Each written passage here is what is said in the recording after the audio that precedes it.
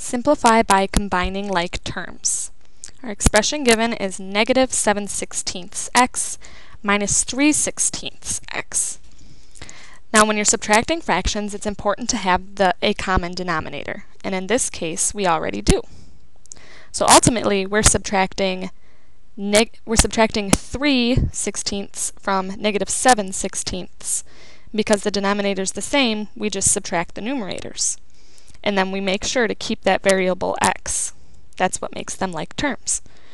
So negative 7/16 x minus 3/16 x, it's the same as negative 7 minus 3, which gives us negative 10/16 x.